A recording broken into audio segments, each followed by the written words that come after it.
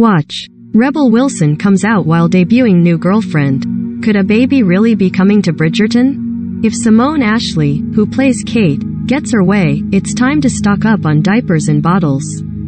After marrying Anthony Bridgerton, Jonathan Bailey, in Season 2, the actress has high hopes that their family is about to expand. I am excited to see Kate become Viscountess and head of the household, Simone told IMDb. I think she has much to learn from Anthony. They'll be two little partners. I'd love to see them have a baby, to put it simply. Maybe that will happen, maybe it won't. Don't get our hopes up, Simone. In the Bridgerton novels, written by Julia Quinn, Kate and Anthony end up with 4 kids. So while the outlook is promising, we're not counting our eggs before they hatch. When asked about her favorite moments from filming the second season, Simone said Johnny would make me laugh all the time. Okay, just knowing that Simone calls Jonathan Bailey Johnny has us convinced they'd be great parents. While we eagerly anticipate a Canthony baby, we already know the 3rd season of the Netflix hit will switch the focus to Colin Bridgerton, Luke Newton, and Penelope Featherington, Nicola Coughlan. Not only are we excited for their romance to blossom, but it also means Kate and Anthony will have plenty of time to start their family.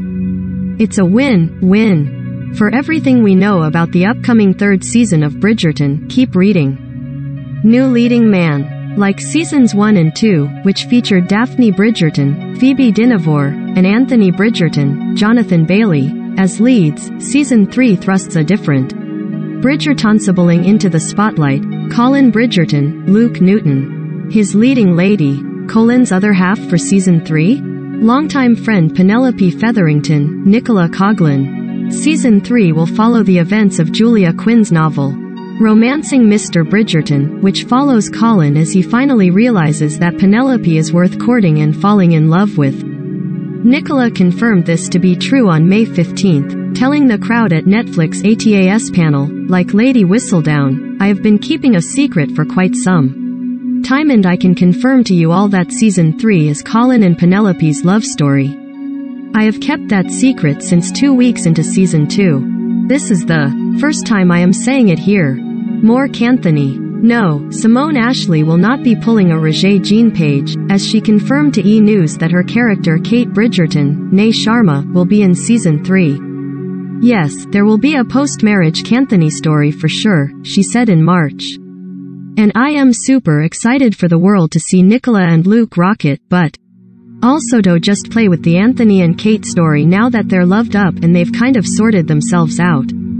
Edwina's fate. After leaving Anthony Bridgerton at the altar and giving her sister Kate her blessing to marry the Viscount, many wondered about what would be next for Edwina Sharma, Charithra Chandran. So, E! News asked Charithra for an update on her character, to which she replied, well, what we always say is the Bridgerton world is ever expanding. And I think one of the brilliant things about the series is that the focus changes every season. And so you know, Edwina exists in the Bridgerverse, and shall always be sort of associated with the ton, but I am really just excited to see Colin and Penelope's story. Perhaps an Edwina-centric spin-off is in the works?